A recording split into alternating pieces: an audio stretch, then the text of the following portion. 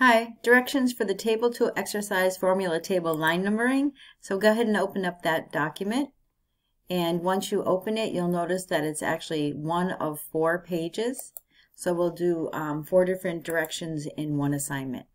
So the first one, the first page is, notice 1 of 4. The first page is working with tables and columns. We have an extra column in the first table, so click in any row of that column. From the Table Tools Layout tab, select Delete and choose Delete Column. And when you do that, it's going to shrink the size of it. What we'll do instead to get it to go to the far edge of the margin on the window, choose Auto Fit and select Auto Fit Window. It distributes each column of equal width and goes to the far right margin. Be anywhere on the first row, and we actually need a row above it. From the Tables Tool Layout, choose Insert Above so that we have a blank row above. Right now it's 4 individual cells, 4 separate columns. What we'll do is choose Merge Cells. And then we're going to select Automobile Dealership and then drag it right down into the center, and Control E will center that for us. We'll do the same thing in the second table. Choose Table Tools Layout, Insert Above, go ahead and merge the cells, and the same thing with Mortgage Alternatives. I'm holding Control and dragging it so that I'm keeping it in both locations, but if you just drag and move it, that's fine, and center. Now this one's a little different. We noticed that this was set off by tabs, and it doesn't look as neat as a table does. So what we'll do is select not the title, select the column titles and then all of the column information underneath. Choose Insert, Table, and we're converting it from text to table. And it automatically knows that there's 3 columns and 6 rows, and go ahead and click OK. And then again, we'll do the same that we did previously, is go to Layout, do the Insert Above, merge the cells, and now we can take that title and then just place it right into the first row and center. Now if you want to get fancy, there's 2 things you can do. If you wanted the columns to be as wide as the longest item each column, you could choose Table Tools Layout and Auto Fit Contents. So it shrinks it to only the size that it needs to show all of the content in each column. Or if you prefer, you can choose the Auto Fit Window. You can also choose Table Tools Design, and under the More options for table designs, you can select different colors, change your mind, and so forth. In the next one, page 2, click in the Total column. And what we want to do is add both the hotel and the airfare in the total column. And there's actually a formula feature in Word similar to Excel. So you're underneath totals, and you're on the very first one that you want to add hotel and airfare. Choose the Table Tools Layout, and there's actually a formula button. Go ahead and select that, and it automatically knows that it's going to have equal sum everything to the left, just like you would have in Excel. Go ahead and press OK. And then if you carefully press your down arrow and press F4, which is repeat, down arrow and F4, and keep going till you have all of them filled in. And then what we'll do is we actually need to put this in alphabetic order, so I'm going to click in the very first one, Jones, not last name, and I will choose the Home tab, or actually it's right, we can use it here as well. Table Tools Layout, Sort Filter, and it says column 1, but that's because checked off down below it says no header row, but we actually do have a header row, last name, first name, hotel, so I'm going to check off header row, and now it knows that it's going to sort by last name in ascending order.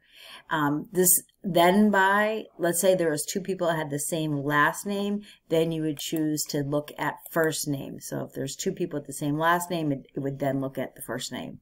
So there is no matching last name, so it doesn't matter if I do that or not, and I'll click OK, and it's in alphabetic order. So I actually need to add a row on the bottom, so I'll click in the last cell and just press tab, and it gives me a new bottom row, and I'm going to type totals, and then I'll just tab over to underneath hotel, and what I want it to do is add everything above. So if you again click the Table Tools Layout formula, it automatically knows to add an equal sum above. If you click this down arrow for number format and you select the longest one with the $, commas, and decimals, when you click OK, you're going to get the $, commas, and decimals. Carefully press the right arrow, F4, right arrow, F4. And just like any numbers, I'm going to select the 3 columns that have numbers, and I'm going to choose right align so that the decimals are lined up. And if you want to get fancy with the column title row, you could put it in center and bold. You can also go into design and choose a different design style or color. And there you have it. Page 3. So we have 4 separate tables, and right now everything looks kind of messy over on the far left and it's uneven. What we're going to do is actually set tabs. So if your ruler is not on, make sure you click View and you check Ruler so that the ruler is visible.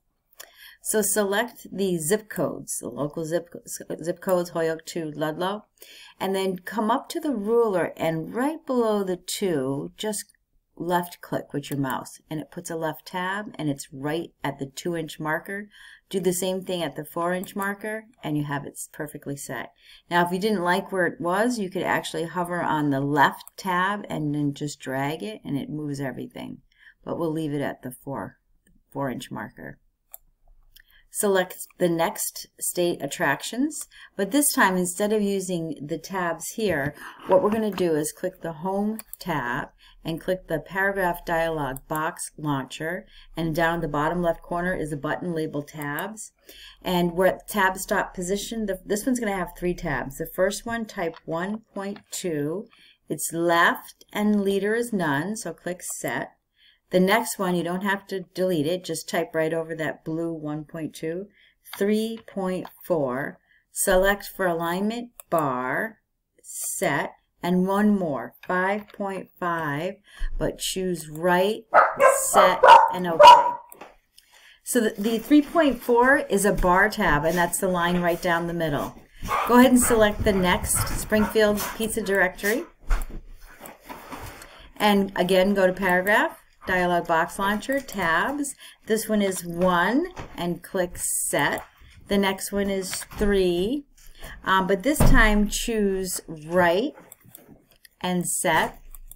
And one more, 5.5, Right and Set, and go ahead and click OK. I'm going to have you go back into that one and make an correction, because if you noticed, the tab between the first Bay State Pizza and the address is right on top of it because it's a left tab when it should be a right, or it's a right and it should be a left. So go back to Paragraph Dialog Box Launcher, Tabs, select the middle one, and instead of right, choose left. And then what you also do is put on dashes. Select 3 and click Set.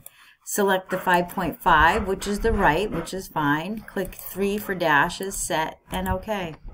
Perfect. Now you have a left tab at 1, a left tab at 3 inches, and a right tab at 5.5. The last section, select Carnival to Norwegian. Select Paragraph Dialog Box Launcher, Tabs. The first one is 1.5. It's a left. Click Set. And the next one is a decimal tab, so it lines up all the decimals. So at 5-inch marker, decimal, and this time I'm going to use dot leaders and set and OK. So your eye can go across the screen and the decimals are lined up nicely. And if you click in either of the tab sets, you'll notice the tabs for that particular exercise and the tabs for the next exercise and so forth. Last page. Select from State of Texas all the way to the end, and if you ever wanted something with line numbering, like this particular court document, you would choose Layout, Line Numbering, Continuous, and it numbers all of them for you. Okay, save and submit. Thank you.